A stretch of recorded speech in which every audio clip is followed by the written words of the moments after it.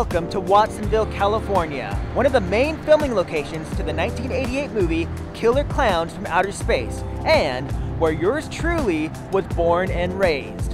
Yes, I spent the first 20 years of my life living in this small town. So we're gonna go on a filming location tour, and I'll show you a little bit of Watsonville, California from a Watsonville, California native's perspective.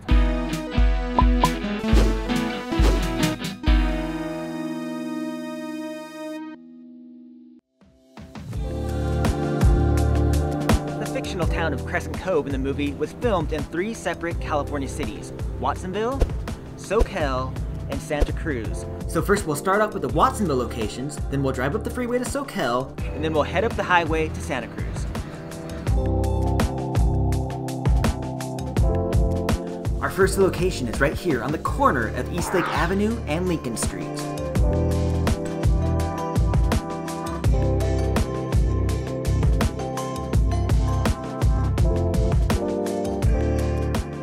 The movie starts off here, at this beautiful, at the time, Art Deco style building, which in the movie was Big Top Burger.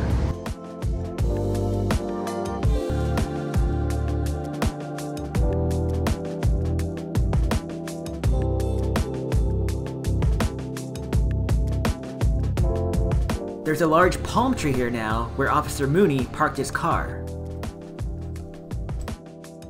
At the time of filming in the 80s, this was the Pellick Brothers Chevron service station. This is the only picture I can find of the old Pellick Brothers service station, and it looks like it's from the 1960s. Now, I don't know if the Pellick Brothers were still in business in 1987 when Killer Klowns was being filmed, but check it out, a gas pump once stood right here. That's why I think the Big Top Burger sign is so large in these scenes to cover up the old gas pump.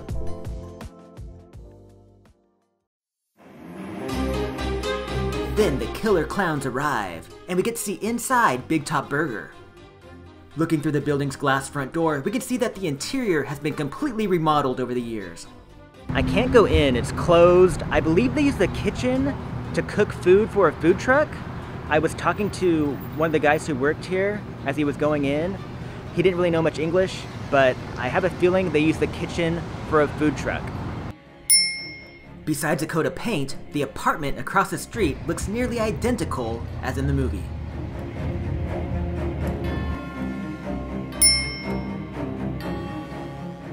And I spent many mornings with my family at the Winchel's across the street. It's no longer Winchel's, now it's a Miss Donuts. It almost sounds like the Winchel's got divorced, and Mrs. Donuts, now Miss Donuts, got the shop in the divorce settlement.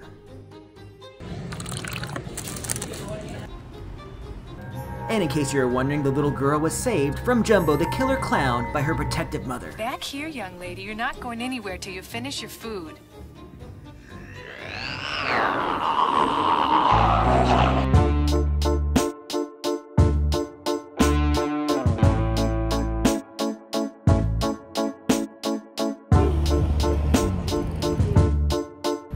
This mural is giving me Children of the Corn vibes.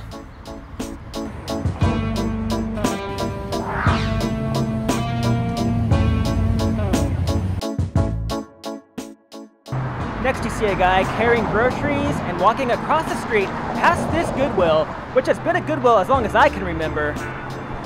It's one of the rare instances where a filming location, after 30 plus years, is still the same business and the building has not been demolished.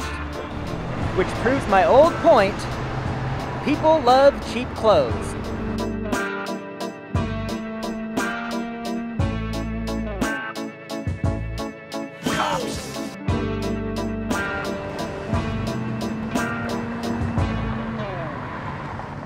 On the bottom edges of the Goodwill store is this marble feature that you will see one of the clowns walk past later on in the movie.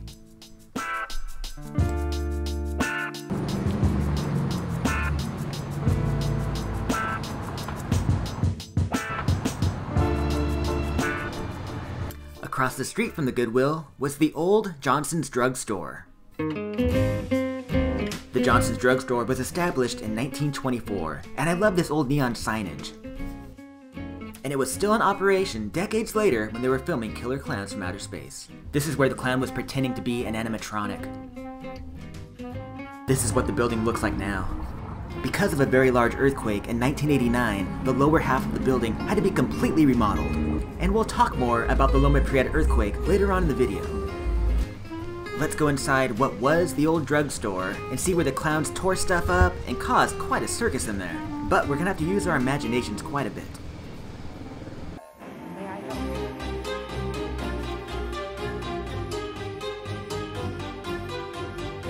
Some drugstore, you could either get health or you could get AIDS.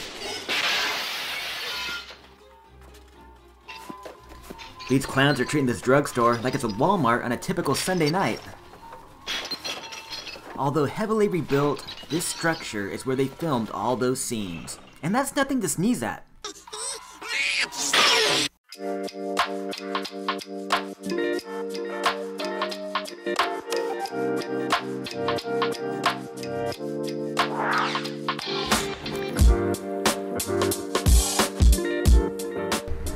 This is the old Watsonville police station, and it plays the police station in the movie.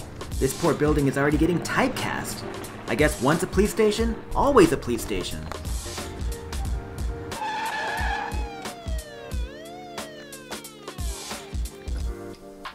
You can see the steps to enter the building had been remodeled. Now you go up the steps on the side.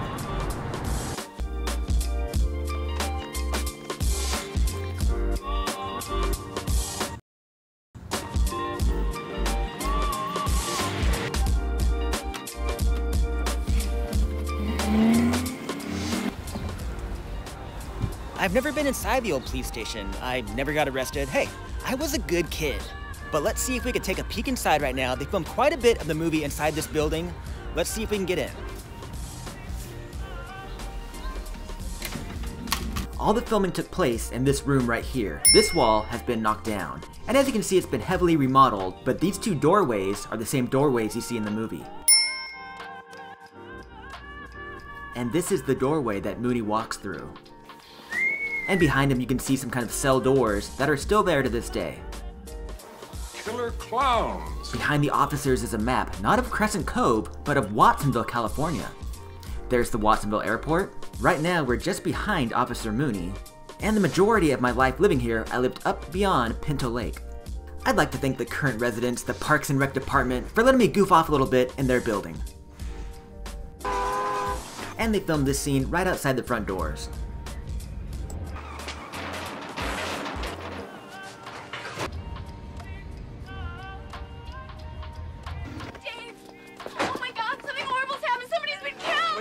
What happened? You gotta help us. We gotta do something. There are 2 people dead. Who, Debbie? Who's dead? Joe Lombardo, he's dead. Around the corner from the old police station was the Fox Theater. I saw so many movies in this building as a kid. This is where I saw Beauty and the Beast for the first time. Where I saw Aladdin for the first time. This is where I saw Jurassic Park for the very first time in this building.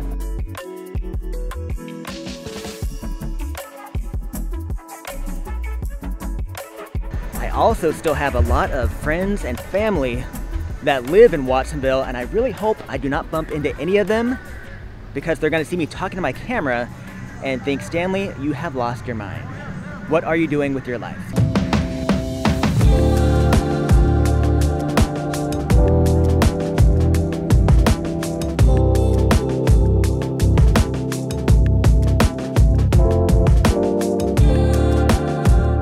Welcome to the Watsonville Plaza. This place has been here since the 1860s. And in the movie Killer Klowns, this is where the young man is drawn into the plaza bandstand and gazebo.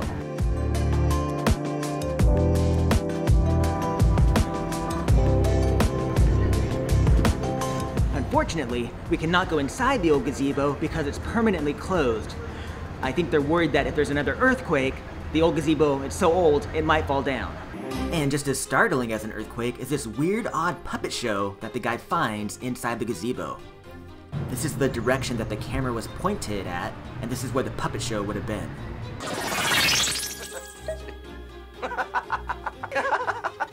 But it's not all fun and games as Spiky, the killer clown, appears.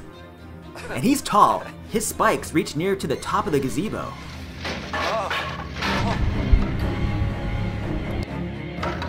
He points his ray gun at the man and he turns him into a cotton candy cocoon. And here's that view with the aid of my drone.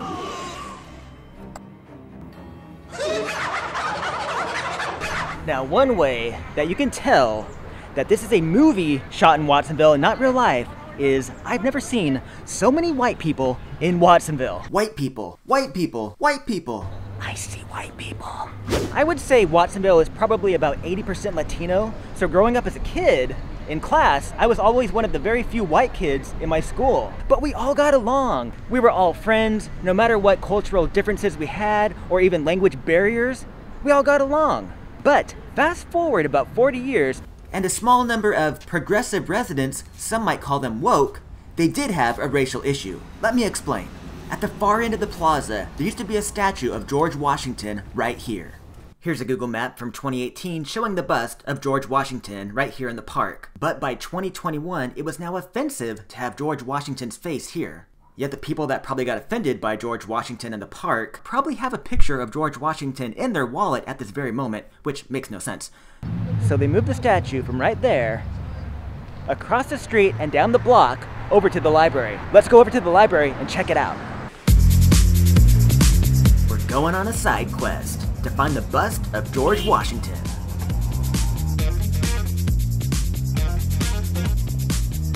It's somewhere in this library. I believe to get to it, you have to go north by northwest.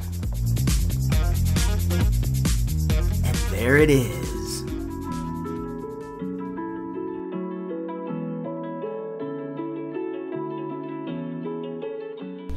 This is a pretty impressive bust. I mean, he's no Pamela Anderson, but a pretty nice figure nonetheless. The Watsonville City Council spent nearly $10,000 to move the bust of George Washington less than a block to right here at the library. Talk about living in a clown world!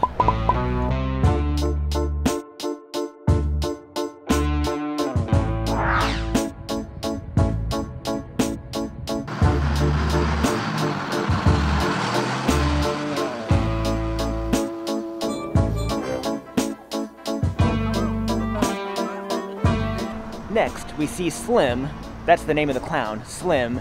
He's making shadow puppets on the wall that stood right here.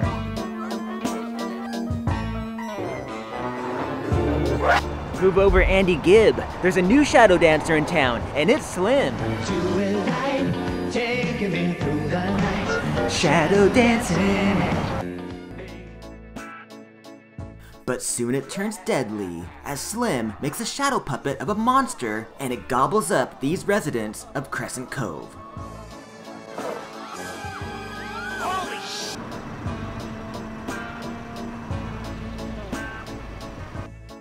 The townspeople get the Jiffy Pop treatment and are turned into popcorn. Across the street, the building that Mike and Dave turn in front of, it's still there and the shape is still identical. And Slim escapes by jumping straight up, high above the brick wall. What are you doing, buddy? You could have gotten both of us killed. I'm sorry, I freaked out a little bit. The wall that Slim is making the shadow puppets on is probably the most sentimental of all the locations for me, because that is the site of the old Bake Right Bakery. The Bake Right Bakery stood just about right here. This is the brick wall that Slim was making the shadow puppets on. Here's the Bake Right Bakery, and this was the historic Oddfellows building, which had to be demolished in 1989 after the Loma Prieta earthquake. Just 1 year after Killer Klowns From Outer Space premiered, this location would have to be demolished. This building replaced it. It looks very similar, but it's not quite as nice. I guess you could call it a bad cover version. But I can still recall walking on the black and white checkered floor and going to Bake Right Bakery with my family. Bake Right had the best Boston cream style cream-filled donuts. I have not tasted anything as good since then. And long before the bakery and generations before Killer Klowns, if you were going to the Oddfellows building, you would park your horse at the edge of the plaza across the street. Now we don't got horse parking, we got horsepower. Across the plaza, this is the old Ford's building. I remember they had a cool toy store on the top floor. Anyways, it got demolished also in the earthquake. It was rebuilt later as a Gottschalks, and I don't know what business is in there now. All clowns, this is JoJo, And in this scene from Killer Klowns, filmed at the corner of Peck and Main Street, look at the buildings on the right-hand side. Take it all in, because just a year later, they had to bulldoze that entire block.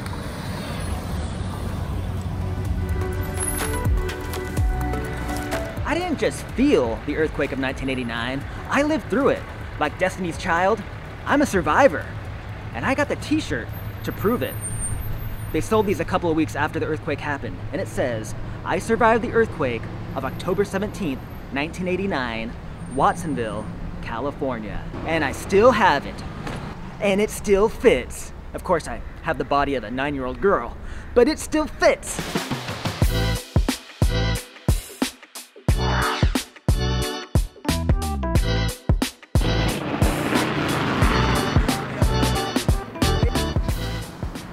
Down this alleyway is where the biker gang hang out. You can see the impression in the wall still of where the windows used to be. And in the scene we can see that there are 1, 2, 3, 4, 5, 6, 7 windows. And today there are still the impressions of 1, 2, 3, 4, 5, 6, 7 windows, so that means the door to hell would have been just about right here. It says that in the film in graffiti, "Door to Hell." It also says, "Jimi Hendrix lives," "Kill 'em all," and a bunch of other stuff.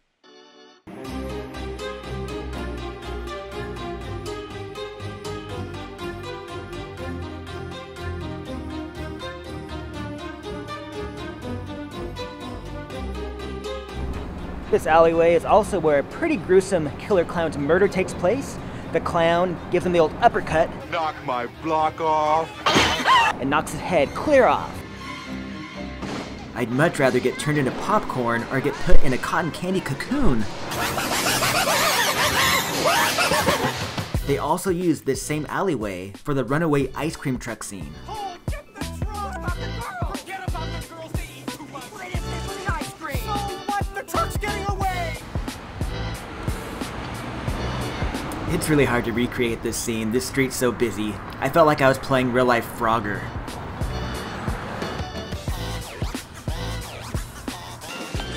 About 30 feet down the street is the corner that Mike Tobacco turns. He turns the corner right here at this beige building.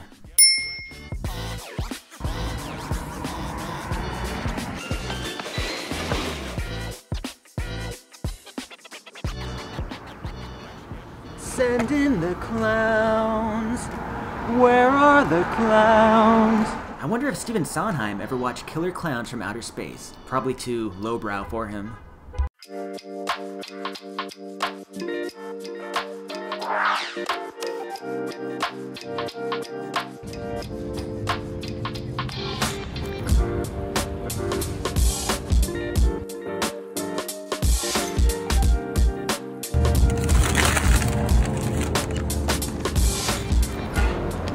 Okay guys, we are having Taylor's Hot Dogs. This is a Watsonville institution. Like, if you know, you know. It's been here forever. They have the best chili dogs. So I got 2 chili dogs. Let's give it a try. Oh yeah, this is what we have here. All right, let's see if it's as good as I remember. Oh yeah, they're still good.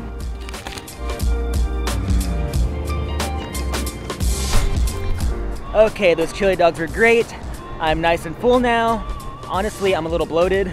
I feel like Sam Smith, except I'm, straight and not a Satan worshiper. All right, let's continue on.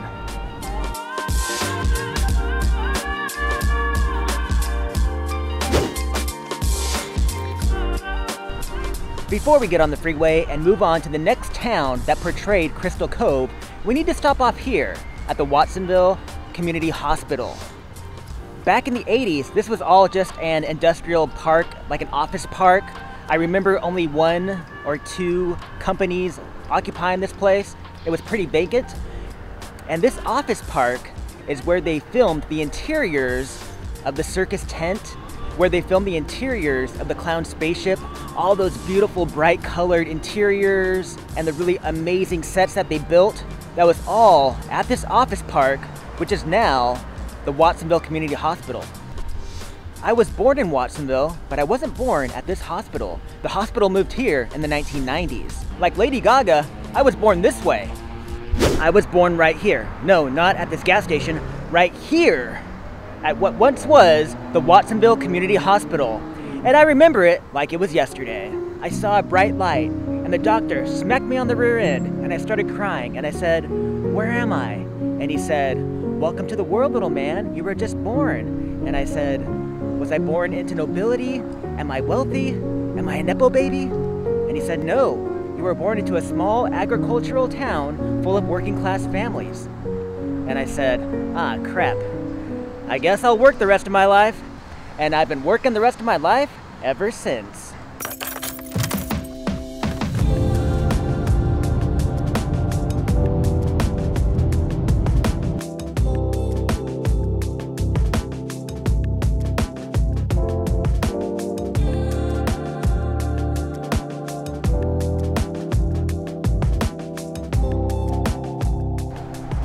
Welcome to Soquel, California. This is the second city they used as Crystal Cove. And basically, they just filmed on this one street and they used it as B-roll. And that's basically what we did growing up. We drove past Soquel on the freeway to get to Santa Cruz. So for instance, here's that scene we saw earlier at the Goodwill in Watsonville. Then the very next shot is the police car driving through Soquel as B-roll. Now back this up a little bit, we can see the old Soquel County Bank, which is now the Dignity Medical Group building.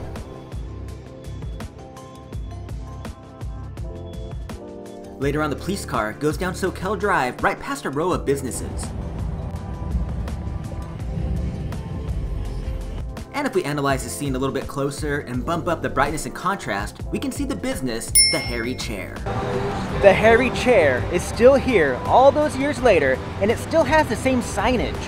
In another scene, the police car takes a right on Soquel Drive past the county bank towards the Hairy Chair.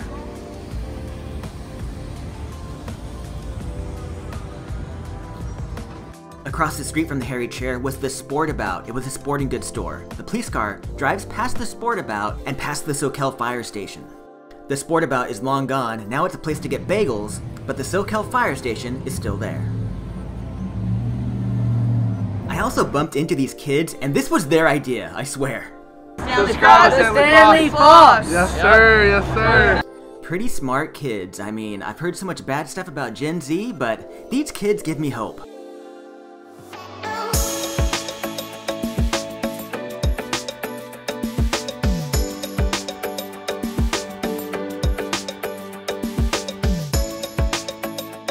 It's new, it's bright, it's a state beach, it's New Brighton State Beach. We made it.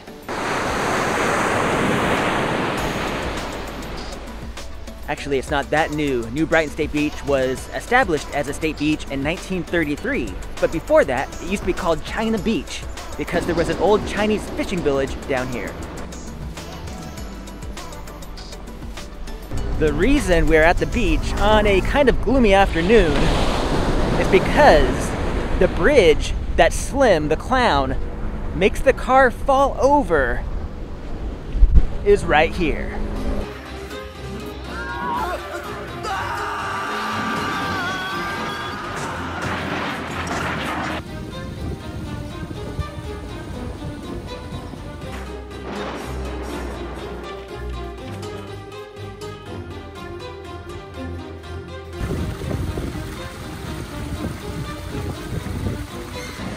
This would have been Slim's POV, his point of view.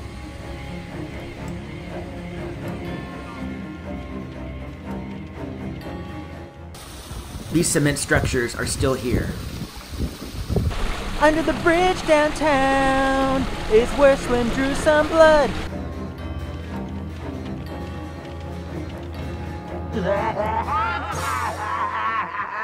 And now this area where Slim killed a person is a great place to hang out.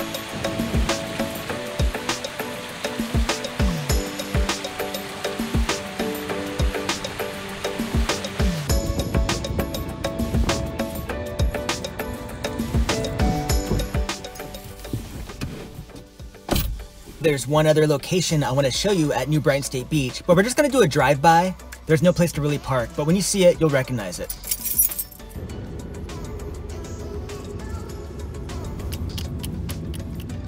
And there it is. This is where the police car gets in the accident with the ice cream truck. It's only in the movie for about 2 seconds, but here's where it happened, right here near the entrance to New Brighton State Beach.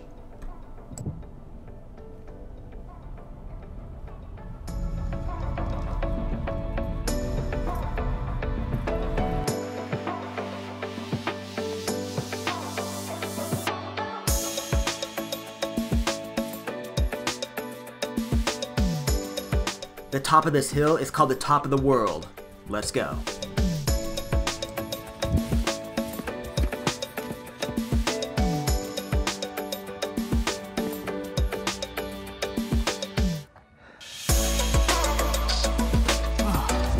We made it to the top of the world, and it was harder than I ever imagined. The carpenters totally lied to us. It sounded so easy in the song, but we made it. We're on top of the world, looking down on creation. But we're here on top of the world, which is a disc golf course, because this is where they filmed some of the parking scenes, some of the makeout scenes.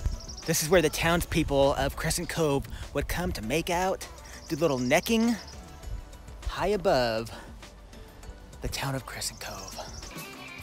That was a hot tune from the Dwar Man, but now we're gonna slow it down a little bit for all you makeout artists at the top of the world. It's pretty cool that they used the real-life location, top of the world, in the movie.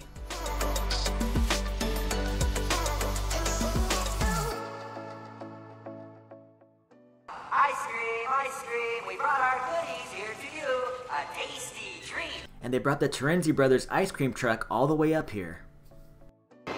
Well, this worked out just great. Don't blame me. I didn't want to come here. Hey, why don't we try the drive-in? Oh, that's dumb.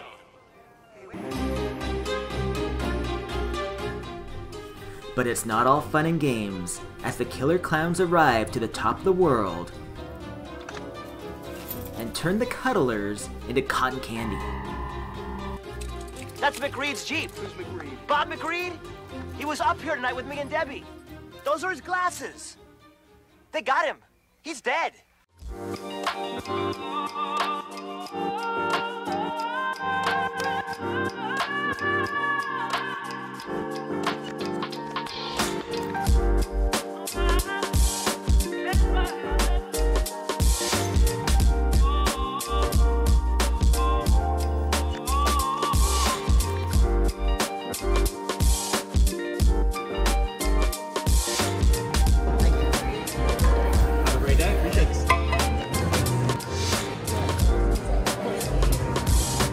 If Watsonville was my hometown, then Santa Cruz was my playground. Oh, that's great. We used to come here every weekend during my teenage years and people watch, girl watch, go to concerts, buy records and CDs and books. We loved it down here.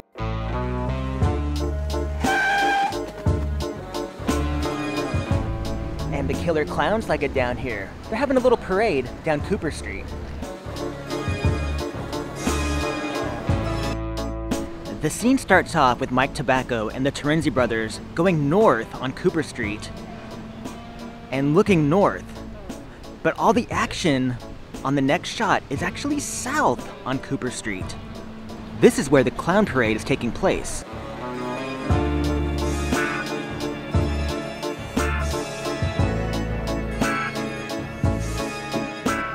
This is the window where the clown throws down the cotton candy cocoon.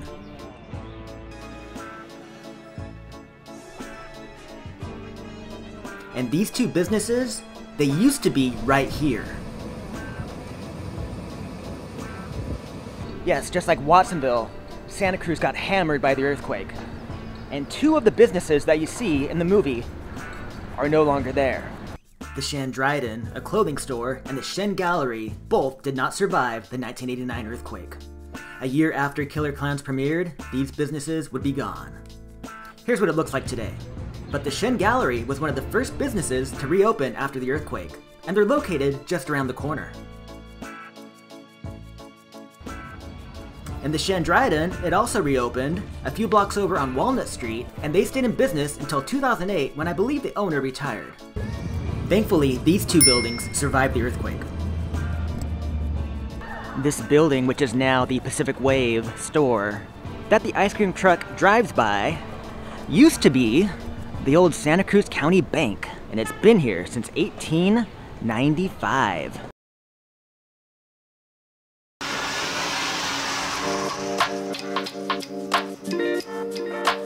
So the ice cream truck took a left on Pacific Avenue, and we're only a couple of blocks away from another location.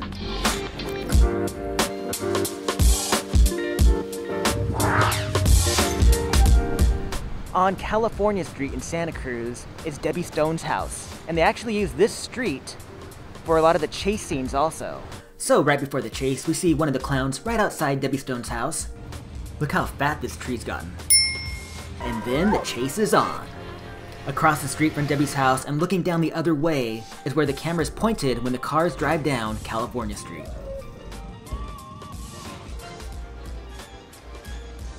Mike! Then, these two houses that the cars pass by are right next to Debbie Stone's house. I'm not joking, they're right next to Debbie's house.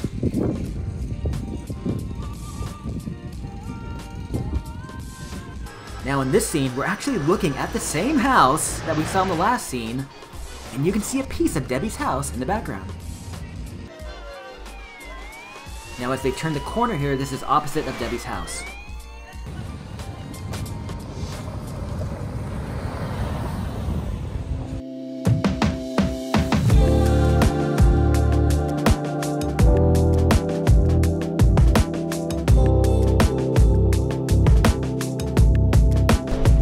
Made it to the Santa Cruz Beach Boardwalk. This is where the climax of the movie happens. There's a lot of loud copyrighted music inside, so once we get inside the boardwalk, I'm just gonna switch to voiceovers, but I'm also gonna show you something related to Killer Klowns that I think you're gonna like.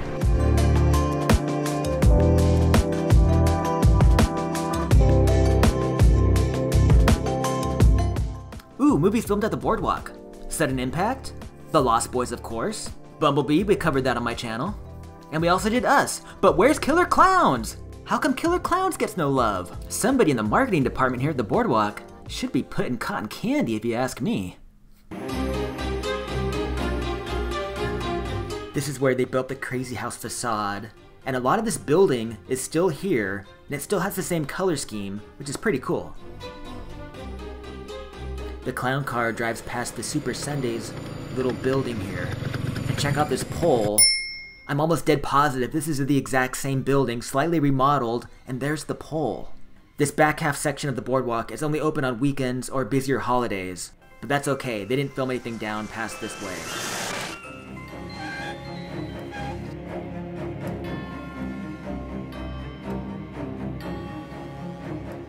Mike and Debbie run past the Giant Dipper roller coaster.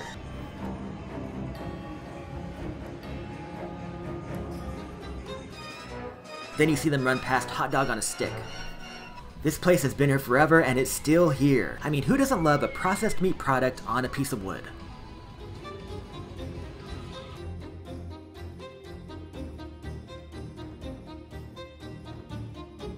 But those clown decals aren't the only clowns in this park.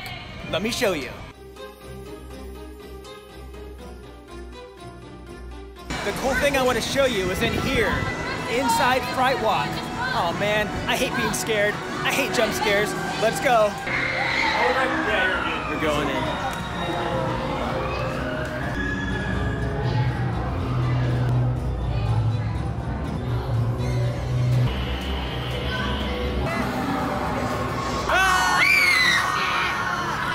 But after surviving about 10 minutes of walking through this maze and all the jump scares and all the claustrophobic areas, you arrive to the Killer Klowns from Outer Space. Check this out. Look at Slim. I can't remember this guy's name. Oh, and this is the giant clown at the very end of the movie. The big giant clown.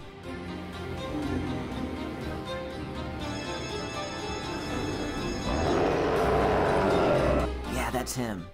This room is so cool. I wish it was a little brighter in here because it's hard to capture on film.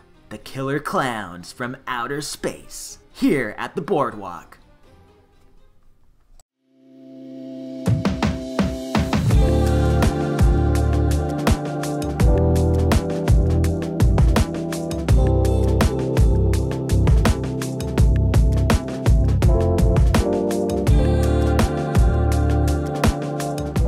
hope you guys enjoyed this Killer Klowns filming location adventure.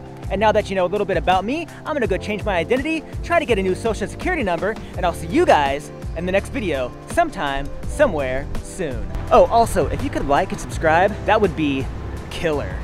See you guys later. Bye.